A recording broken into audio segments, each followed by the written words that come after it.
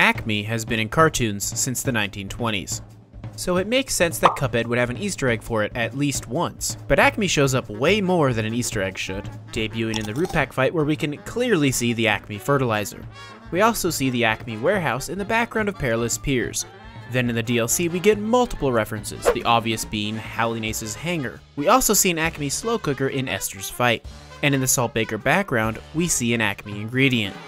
This same ingredient is also in the Miss Chalice tutorial at the start of the DLC. And finally we have another reference to ACME fertilizer in the Gnomeberry's garden at the end.